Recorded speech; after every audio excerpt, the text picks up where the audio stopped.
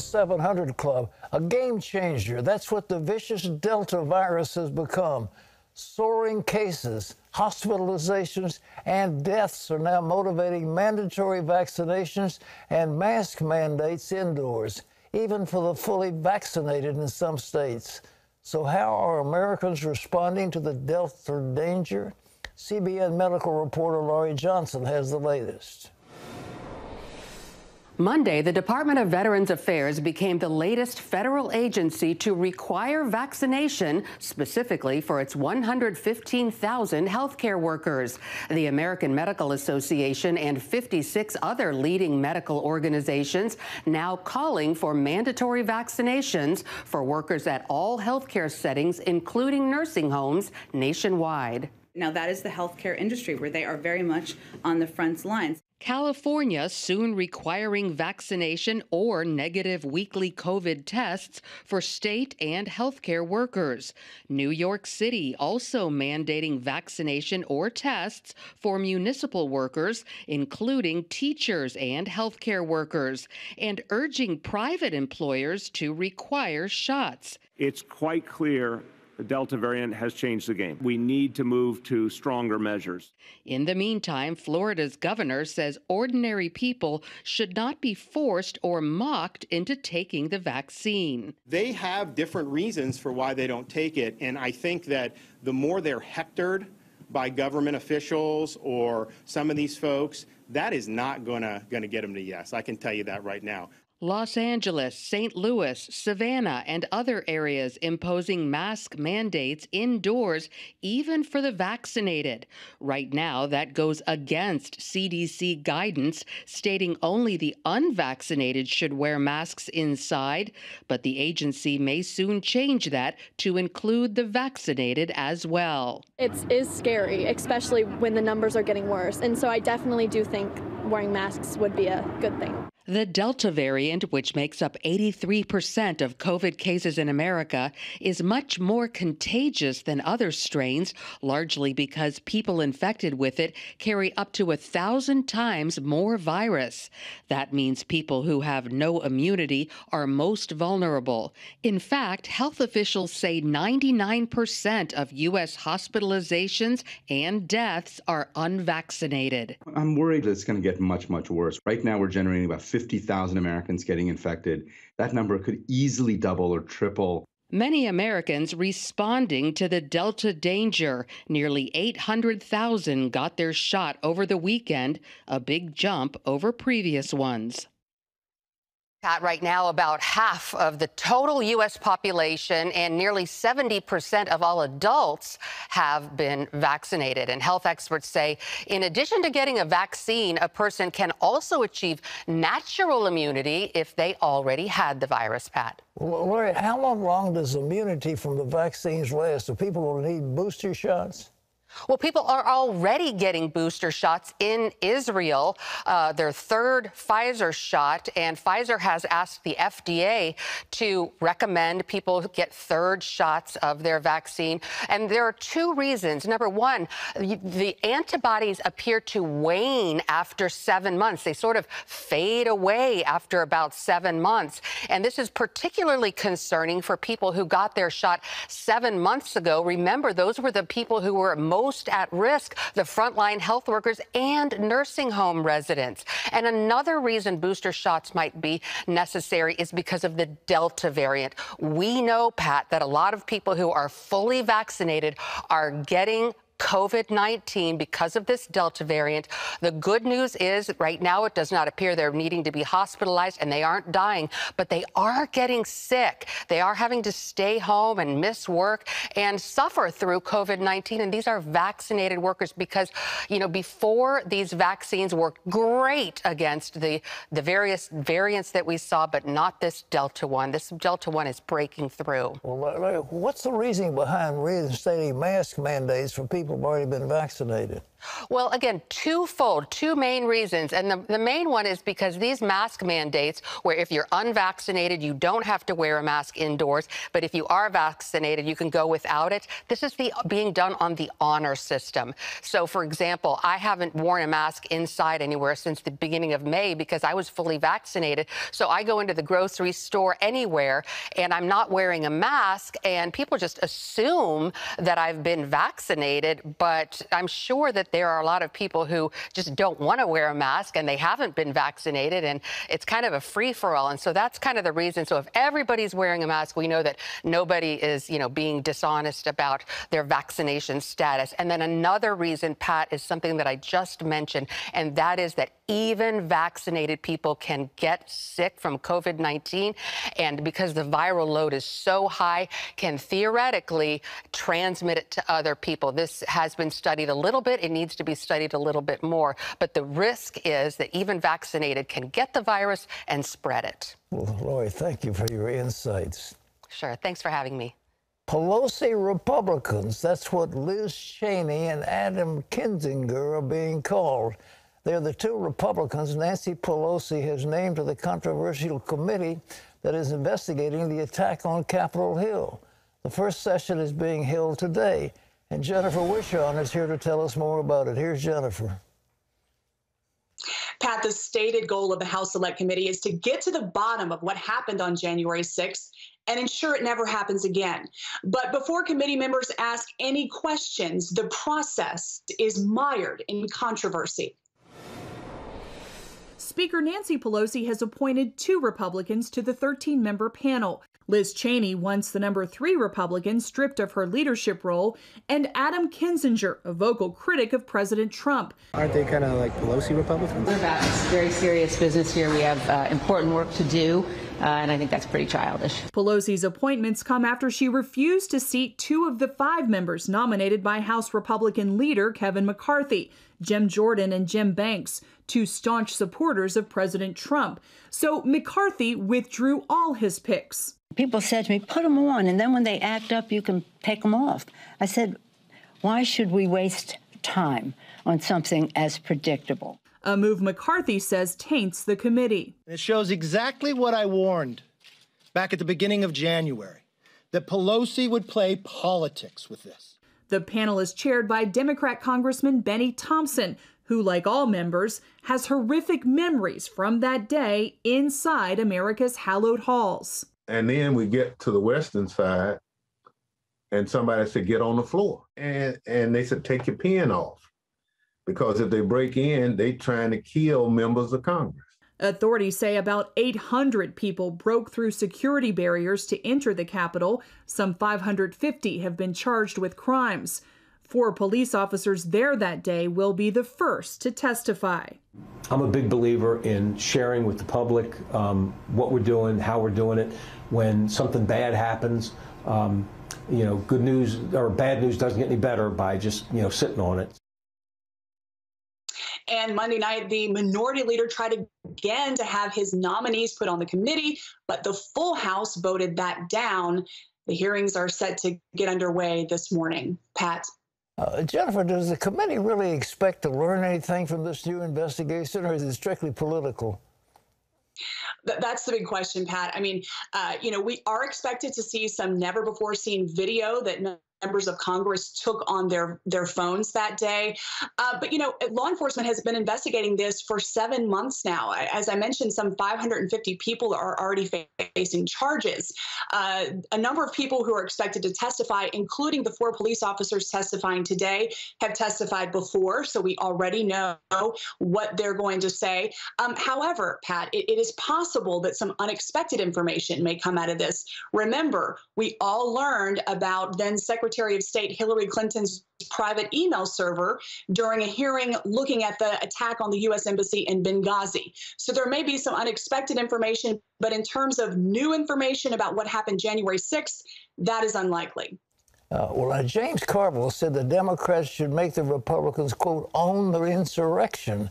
Now, is that the strategy you said could backfire on them, right? Yeah, absolutely. Look, both sides of the aisle are already focused on the midterm elections. And Nancy Pelosi is really already playing defense because all signs indicate that she's going to lose a number of seats in the House, probably her slim majority.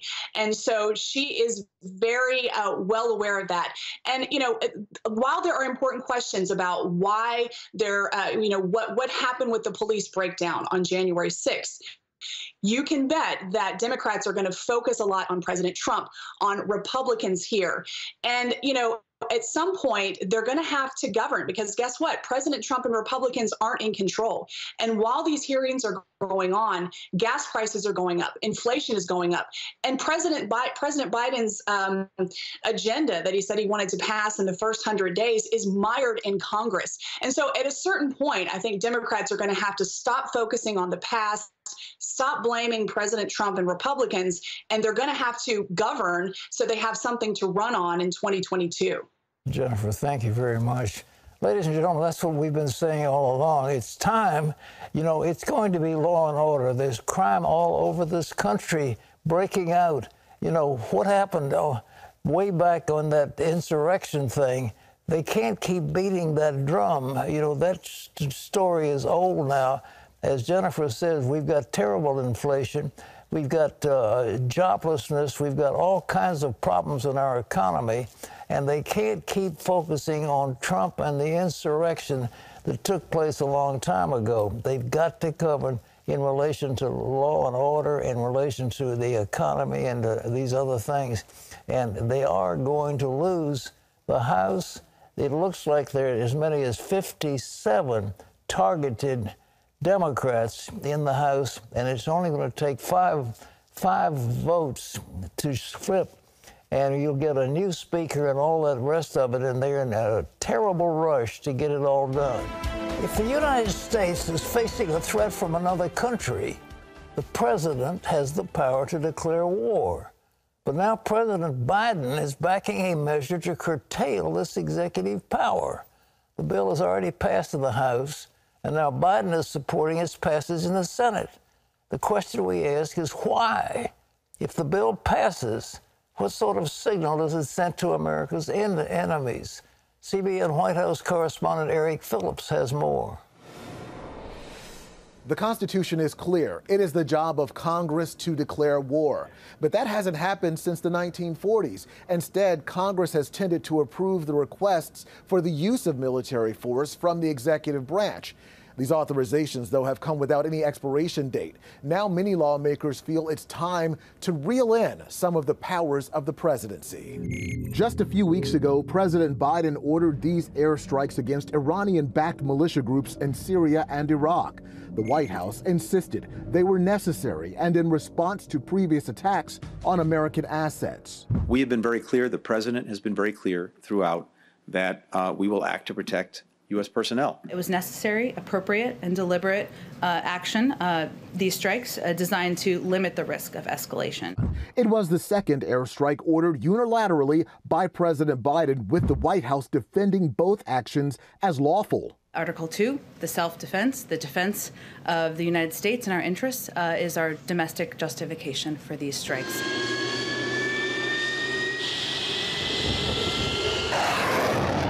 The orders came as lawmakers had already begun working to repeal the 2-decade-old authorizations for the use of military force in Iraq. They also allowed the president latitude to order strikes like these recent ones.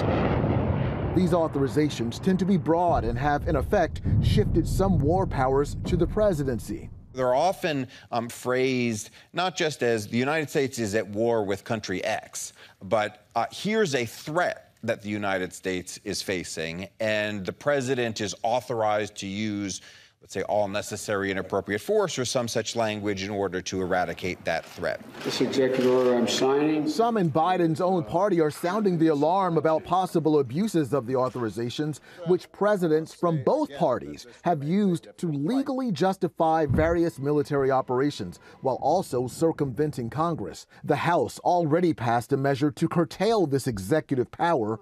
Biden appears supportive of one passing the Senate as well. Try to be as persuasive as I can. The president has talked about his desire to update and work with Congress, Senator Kaine and others, to update authorization parameters and legislation.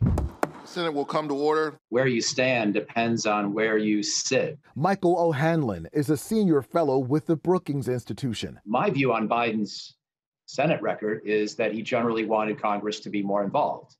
But my view of his 8 years as vice president is that the Obama administration didn't do that much to get Congress more involved, even though both he and Barack Obama had been senators. That's why O'Hanlon is not convinced that, as president, Biden's push to alter war powers will be wholehearted or sustained. Once you're in that White House, you tend to like your own flexibility, and you tend to prefer the fewest restrictions possible.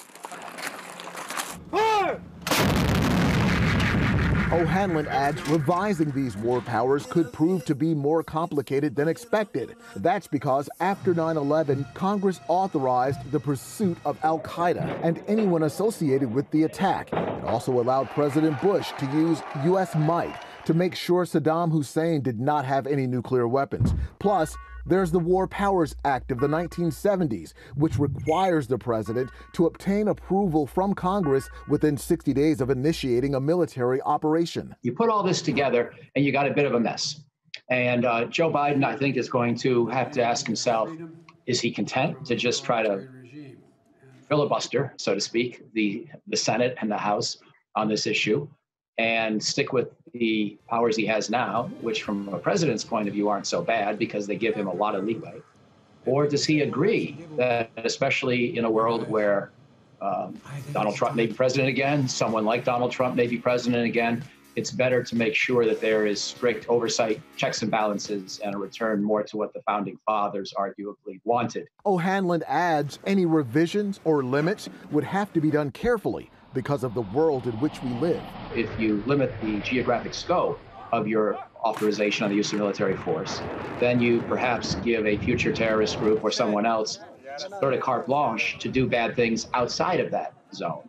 Some lawmakers argue change is needed because the ongoing involvement of American troops in the Middle East over the last 20 years looks and feels like a low-scale war, one that was never approved by Congress. In Washington, Eric Phillips, CBN News. Thanks, Eric. You know, my feeling is to limit the president's power in these things is a mistake.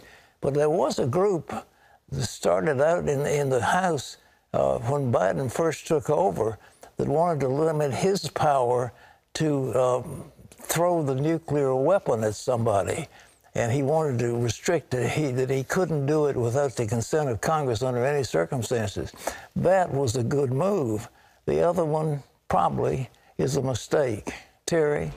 The game of life has a running clock. There's no timeout and certainly no button to rewind. So what do you do if life doesn't go the way you planned? Take a look. Jonathan Evans is an author, pastor, former NFL player, and chaplain for the Dallas Cowboys. Growing up as the son of well-known pastor Tony Evans, Jonathan was riding on cruise control until he realized that he didn't know his purpose in life. In his book, Your Time Is Now, Jonathan shares his personal story of finding his calling, and he wants to help you do the same. Jonathan Evans joins us now via Skype. Jonathan, great to have you with us today.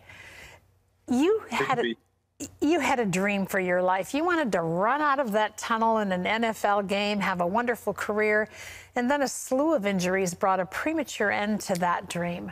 How did you handle the feeling of what am I going to do now when you hadn't planned for anything else? Yeah, absolutely. I mean, like you said, I had that dream, and all I wanted to do was run out of the tunnel and play in the NFL. And in 5 years, I was on 5 or 6 teams, from everything from hurt, carted off the field, traded. I mean, anything bad that could happen, happened. And then, my wife said, I think it's time to move on. And I finally got a call from the Kansas City Chiefs to come back and play. And I looked at my wife and I said, see, God still wants me to play in the NFL. And as I was working out to go to the Kansas City Chiefs, I tore my Achilles. Oh. And that was the final blow. So I ended up limping in the seminary. The place I was running from is what I limped into. It's like Jacob. When you wrestle with God, he'll change how you walk. And so I limped in the seminary. And while I was there, I got a call to come back and be the chaplain for the Dallas Cowboys. And it was as if God was saying, I take your greatest misery and turn it into your greatest ministry. Yeah. And That's just the way it worked out. At one point in your life, you wanted nothing to do with the pulpit. So, you know, what happened in that interim that you were willing to limp into having a completely different career? Well, your dad being Tony Evans, you try as hard as you can as a son to stay away from that, because it's almost like Michael Jordan's son trying to try out for the Bulls itself. I mean, it just kind of doesn't work because you're always going to be compared to one of the greatest of all time. And, so I didn't want to do that. But God would use that fear and that doubt, and he would take me into scenarios where I was still kind of having to do it, almost as if he was preparing me. And once I went into seminary, it's almost like I just got thrown in there. And I realized that it was a gift. I realized it was a passion. I realized the opportunity was given and the experiences were had. And once those four things come together, you've run into purpose. Jonathan, I loved your book. The title is Your Time Is Now. You talk a lot in the book about the story of Joshua from the Bible. What can we learn from him? Well, yeah, when he experienced a great loss in Deuteronomy 34, before you turn the page to Joshua 1, Moses died. I mean, and it says now, after the death of Moses, the servant of the Lord spoke to Joshua. And so one thing that Joshua had to do is realize that even through his pain and his mourning, God would call him to a monumental calling. And he would have to stay, he would have to move forward. Because if he stayed with Moses, he would be stuck on the wrong side of his calling. And there's some things in our lives that we don't want to put down because they've been so good for us for so long. Yeah. And as long as we hold on to them, we'll still be stuck on the wrong side of the calling, because God said that Moses cannot go. And so people have to think about, what about themselves, or what about their friends, or what about the things that they have in their life are they unwilling to put down? But they may be, that may be the thing that's holding them on the wrong side of the Jordan of their calling. And for me, it was fear. For me, it was doubt. For me, it was comfortability and just being an athlete and not trying to move. I didn't want to put it down. And God was saying, until you put this down, you will not run out of the tunnel, which is your dream. And I've been running out of the tunnel for 10 years. So God always wanted it, but he always wanted it his way, not my way. So I had to put it down. Well, there's a level of surrender in that every Christian has to go through. How can a person know if they're on the path that God wants them to be on? Yeah, absolutely. I think that's a great question, is knowing that you're on God's path and not just your path. A lot of people think God's voice is that voice they hear in their head that tells them what they already want to do anyway. And the reality is, no, that's your voice. That's why it sounds like you. And so you know that it's God's voice, because God, as high as the heavens are above the earth, are his ways from your ways and his thoughts from your thoughts. God's voice is that voice that's taking you into the uncomfortable place consistently, or the illogical place that you're always trying to justify out of, but you just can't. You're trying to justify it. You're trying to say, well, that doesn't make sense. And you're trying to say, well, what's the point of that? But you can't get rid of it. It's just a constant thing that stays on you. And that's when you know God is trying to push you.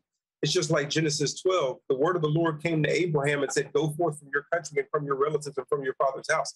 In other words, the word of the Lord came to Abraham to push him out of everything that he was comfortable with. And a lot of times people don't want to put down their comfort in pursuit of their calling. And God's voice will always pull you out of your comfort, because he's not focused on the comfort. He's focused on the calling and the advancement of his kingdom. And so really it's just about putting down that comfortability and moving forward to what God wants you to do. Sometimes that pulling of God is also in our lives a letting go of things that we care about, people that we care about. You lost your mom recently. You've lost a number of other family members. When your mom knew she wasn't going to live, she sat down and talked with you guys, and she had a very direct and meaningful conversation. What did she tell you? Yeah, she said, we cried the moment that we found out that my dad said it's terminal and there's nothing any doctor can do. It was just a waiting game. And I just remember my mom saying, are you guys finished yet? As we were crying. And I said, I guess so. And so she said, sit down. And she said, this is spiritual warfare. We've lost, 5 to 7 members of our family in a span of a year and a half. And now this is happening. And she said, it's spiritual warfare. And one thing the Evans family will not do is tuck tail and run when the enemy is trying to use this for his work and to take us out as a family in the ministry that we're called to. And so she just said, if you're called to preach, you're going to preach. If you're called to sing, you're going to sing. If you're called to disciple and write a Bible study, that's what you're going to do, because it's about the advancement of his kingdom. And my response was, how in the world can you be talking about ministry at a time like this? And that's when she said to me, she said, Jonathan, because that's the reason why you exist. And you never let that go. You never forget. You never let these threats make you forget what you've been called to do. You use them as a catalyst for what you've been called to do. And so she pushed us forward, and she said, this is what we're going to do. I know you're going to take care of me, but at the end of the day, you got to take care of your responsibility that God has given you. And that's exactly what you're going to do, and I won't accept anything less. That's what the book is all about. Your time is now. How do we do that? How do we push through? How do we grab hold of God's purpose? How do we make a difference and follow the calling that's intended for our lives? The book is called Your Time is Now. It's available in stores nationwide. Jonathan, wonderful to talk to you today. Thank you. Thank you so much. Sandra's body was failing, so doctors told her family to say their final goodbyes. As Sandra's life was slipping away, her husband sent a text message. What did it say? And how did that message save Sandra's life? Take a look. Seeing someone you love so much just become sick so quick, and knowing that every decision I make in this point is pretty critical, to the point of like, do I call 911? Sandra and Roger Bredding have been happily married for over 30 years and have 2 daughters. One night while Roger was on a business trip, Sandra became very ill. Their daughter Dana was 17 at the time. I woke up in the middle of the night and I just heard screaming. She's just like, something's wrong, like started throwing up a bunch. But she's like, I think I need to go to the ER.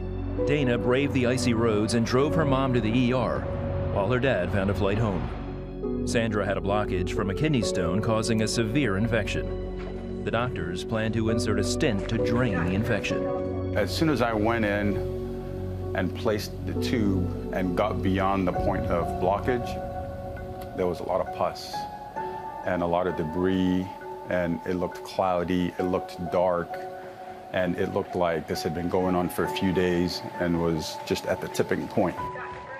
I'm praying that the doctors are going to find a solution here. They've told me that she has sepsis, and they're looking for the correct bacterial infection and to get her the right antibiotic, but she continues to deteriorate. After surgery, Sandra was moved to the ICU and developed ARDS, a deadly type of respiratory failure that makes it difficult to ventilate a patient. I know what ARDS was. My best friend died of it at the age of 27 many years ago. I'm sitting there thinking, this is bad news. This is about as bad as it can get. She's on medicines to basically keep her in a coma, to keep her relaxed. We have the breathing machines helping her breathe. At one point, the intensive care unit team thought she wasn't going to make it, and actually had her husband notify the family members that if they wanted to come and spend the last few minutes with her. I've got to go out and make a phone call to my 17-year-old daughter who is staying at the house, and then I've got to wake up my other daughter in Dallas. It's 4:30 in the morning and said, listen, you gotta come. You gotta come see your mother. And tough spot. I knew things were very serious. We as a family might be preparing to say goodbye. Like, no medicine's gonna be able to heal this unless the Lord answers his prayer. And ultimately knowing that his will is gonna be done, and either way, his will is perfect. And I was gonna have to be obedient to that. Probably the toughest part, besides watching your wife die of 30 years, is watching your 17-year-old daughter, who's got her whole life ahead of her, watching her mother die. This is hard, and it hurts me to say this prayer, but I'm going to pray. One, I would love for you to heal my mom. Would like love every result to start coming back positive, Lord, but would love more for you to give me the obedience to trust in you. I was bottomed out, total bottom. No, did not have a lot of hope. And that's when I sent the text. After I called my daughters, I sent a text to a buddy, and said, listen, if you guys were ever going to pray now. Sandy's not doing well. She's not going to make it. I mean, immediately, I knew that people were praying so hard because they dropped everything to come to our side. People left work. People left every responsibility they had to just come and be with us. It turns out thousands of people had prayed. People would show up in the waiting room of intensive care, and the support was amazing. Every time I went into or out of the ICU, I was just like enveloped of like a team of 30 people. I like to call it home team because it really was a home team just fighting. There was one day where we saw a little bit of hope, and we felt like, all right, this is where there's some air, then the treatment is working, her lungs are starting to open up, and it was like a ray of hope at this really dark and challenging time for the family. Sandra started a dramatic recovery, and after 10 days in the hospital, was cleared to go home. I remember in the waiting area, it was like a small church. I think one day there were like, 50 or 40 people there, and I was just blown away. Because honestly, without the prayers and without the whole team helping her, I don't think she could have made it. And honestly, I've seen cases where everything is done right and patients still don't make it. So a case like this that was really advanced and where she was able to pull through, I think you could say it was a miracle. I learned so much about prayer, one of which was, to go to God first.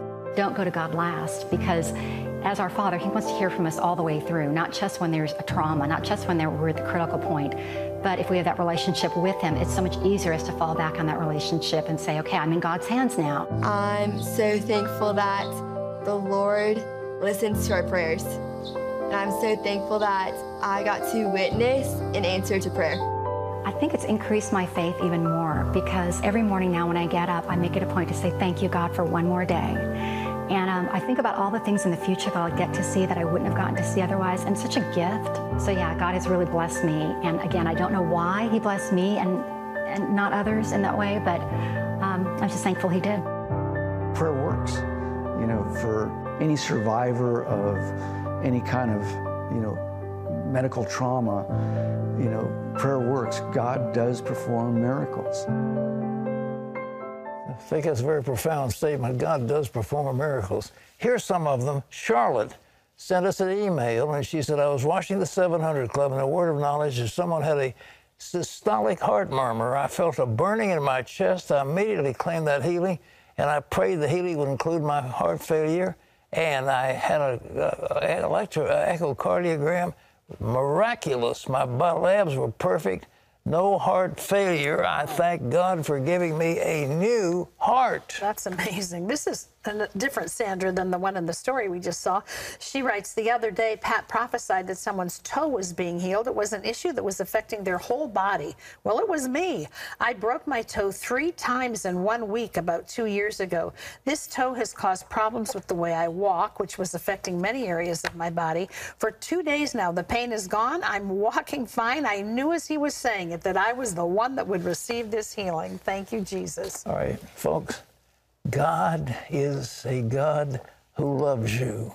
And Jesus said, hitherto you've asked nothing in my name. Ask and you shall receive, that your joy might be full. God wants us to be filled with joy, and He wants to answer our prayers. Now, Terry and I are going to join hands. We're going to believe God for you. I ask you to pray with us. Don't fight it. Just receive what God's doing. Father, in Jesus' name, we thank you for the anointing of your Holy Spirit, and we pray for miracles. We thank you. You are the God who created us. You made us. You put it together when we were yet in our mother's womb. You formed us, and you made us your people. There's a severe lung infection. There's a pulmonary thing that we've heard about already, but right now, put your hand in your chest, touch them. In the name of Jesus, you are healed, and somebody has, there's something wrong. You have, I think it's testicular cancer, and God has just touched you. I mean, the name Bobby comes to me right now. Touch him. Terry? Yeah, there's someone else. You have an issue with lactic acid in your body, and God is healing that condition for you right now. All of the things that result from that, you'll not experience anymore. And then also some something with your nails, both fingernails and toenails, with just like a disintegration of them. God's healing that condition. Thank you, Lord. Begin to praise Him. And Father, for this nation, we pray once again, this chaos and hatred and bitterness throughout this world. May the peace of God that passes understanding keep our hearts and minds in Christ Jesus. In His name we ask it. Amen. Amen. Amen. Give us a call, please. We'd love to hear from you. If you need further prayer, we've got phones people at the phones, 1-800-700-7000. Just go to your phone and say, hey, pray for me. And people will be delighted to hear the good news that you've been touched. Whatever it is, we're here for you. Raisa is a widow living in Israel. When her husband died, she was left with 2 children, no job, and bills piling up. So where did she turn for help? Just watch. When Raisa fell in love with an Israeli, she got married, immigrated from Russia to Israel, and started a family. She was heartbroken and overwhelmed when her husband suddenly passed away, leaving her and 2 young children with no income. I tried to keep life as normal as possible for my children. But inside, I was terrified. My husband handled all of the finances, and I didn't know we had a large debt at the bank. Childcare is so expensive in Israel, Raisa couldn't afford to work a regular day job. To top it off, rent was past due on their apartment. I had no money, and the landlord threatened to evict us. Raisa prayed and asked God for help. Then a friend put her in contact with CBN Israel. First, we paid 2 months of Raisa's rent so she wouldn't lose her apartment. Then, we renegotiated her debt down to 1/3 what it originally was and paid the reduced amount off in full. We also made sure the family had food to eat. This help is tremendous, and it gave me a chance to catch my breath and figure out how to move forward. Raisa found a good job in a clothing store. Flexible hours allow her to cover her expenses and still spend time with her kids. Thanks to CBN donors, Raisa found the support she needed during a difficult time, and now she can take care of her family. You brought me spiritual joy and let me know that there are good people in the world. You made me feel that I'm not alone. I can't say enough how grateful my family is to you. Put yourself in this young woman's situation. I mean, here she is. Her husband dies unexpectedly. He had handled all of the finances. She's got 2 children, no job, finds out she has a large debt.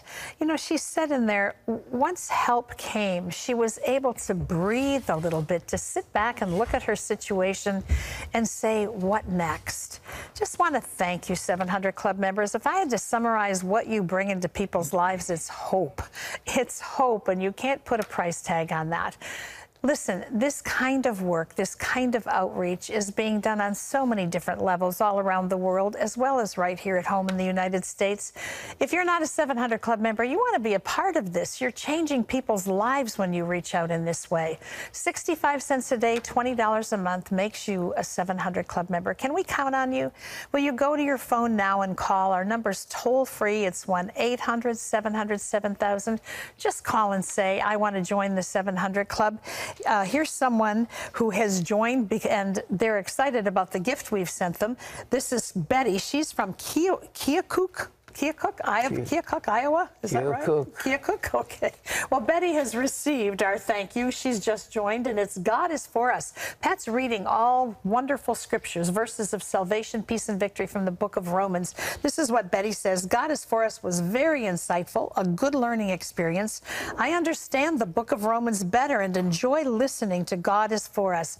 We want to bless you as you bless others, so call and join the 700 Club, and we will send you God is for us.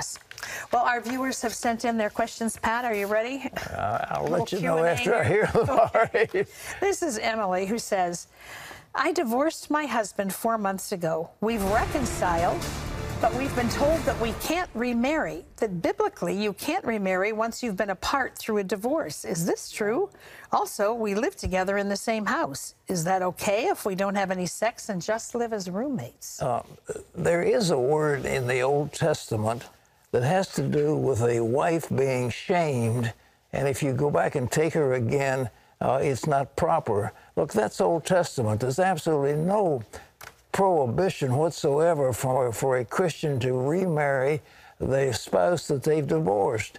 None whatsoever. So by all means, get married and enjoy a happy life together. That's Old Testament, and you're not bound by that at all, okay? This is Penny, who says, "Hi, Pat. I've had so much trouble with my joints lately. Every time I exercise, I find myself in so much pain the next day and the day after that. What supplements or foods are best to keep my joints working?" I have found, you know, the ointment that you can use is 1,000 milligrams of the, it's actually a derivative of marijuana that they use. CBD DVD, and it's excellent to rub on. But there are other things, there's capsaicin and so forth, that you can put on yourself. I just take before I start working, I take about 3 Tylenol. 3, and it seems to work very well. But I also find those statins, I don't know if you're taking them, but they will cause joint pain and suffering. And I don't know if you're taking them or not. But other than that, I think that I'm trying to think the name of the company that it's like Nuterra, and they have 1,000 milligram of the cream you're talking about. Cream you rub on yourself. But I think that'll take care of it, hopefully. All right. This is Elizabeth, who says, "Hi, Pat. Would I be out of God's will to sue my son's dad? He hid from child support until my son was an adult. He doesn't want to give him anything. He sold the inheritance that was given to him by his grandmother, but she died before she put the papers into play. He thinks he got away with it. Should I sue, or would that be out of God's will?" You know, it's a question of your attitude. The courts are set up, the civil law is set up so that they can be redressed in the courts. And all the way through the Bible, there have been courts that people come to. And this man apparently is stealing and he's cheating, and I don't think there's any reason. The question is, what's in your heart? If you have resentment in your heart and you're trying to stick it to him, then I wouldn't hesitate. But if you keep an open mind, and if you're not bitter against him, I don't see anything wrong with asking for a reasonable redress to somebody who is what you'd call a scofflaw. Okay. This is George, who says, "Pat, I think Biden's trying to tank the dollar for the Chinese yen. What do you think?" I think that's too complicated. I don't think Biden thinks that way. I really don't. to tank the dollar for the yen. I think he's running inflationary economy that's going to tank it anyhow. And all this added debt is unbelievable. The trillions of dollars they want to spend, that's going to tank the dollar. But I don't think he has 2 steps down the road thinking, well, I'm going to do it in favor of the yen. All right. This is Michael, who says, "My wife and I pay tithes every month and give money to our family in the Philippines, plus other giving. I just don't see the windows of heaven opening up. So where is God in all of this? Sometimes I feel I'm cursed. Please explain this to me." The Bible says, prove me. The one thing that we're supposed to prove the Lord with tithes and offerings, if I won't open the windows of heaven. So when you give unto the Lord, give with expectations. I'm sending this out, and I am believing God for an answer. Don't just give it, and certainly don't give it resentfully. God loves a joyful giver. But give as unto the Lord, and expect that money that's going to go out will come back just like the Lord. The Lord will not break his promises. He must do what he said he'll do. And he said, prove me, test me with your tithes and offerings. If I won't open the windows of heaven and pour you such a blessing, you can't contain it. So God's got to do what he says. So there's something in your heart, you've got to be expecting it. Okay? All right. This is Holly, who says, "What does it mean to be absent from the body is to be present with the Lord? We shall not all sleep, but the dead in Christ shall arise first." So when you die, are you asleep until the rapture if you die in Christ? No, you're not. what Paul says, we should all sleep, you know, when at the last trump, the dead in Christ will rise first, and then we who are alive will be caught up to be with him in the air. In the meantime, our spirit is in paradise, and the body will not be resurrected until the coming of the Lord. But those who die first will not be left behind. The idea is, you know, I think that's what we're talking about, all right? This is Linda, who says, Dear Pat, is the book of Revelation relevant to Christians today, or was it primarily written for believers in the time of John, who authored it? Many people say that it explains prophecies in the Gospels, but I find it confusing and difficult to comprehend. Please help. When I was in seminary, I wrote a whole chart of Revelation. I got an A on it. And I tell you, I've taught Revelation, I still don't understand it. I'm serious. I mean, the first few chapters are pretty solid to the churches. They give good advice. But a lot of it is in apocalyptic terms, and a lot of it was intended for the church who were under persecution. There were 10 distinct persecutions against the Christians under Rome, and I think part of the book of Revelation was to bless them and encourage them. Mm-hmm. We leave you with this word from 1 Corinthians. So whether you eat or drink or whatever you do, do for the glory of God. For Terry and all of us, this is Pat Robertson. We'll see you tomorrow. Bye-bye.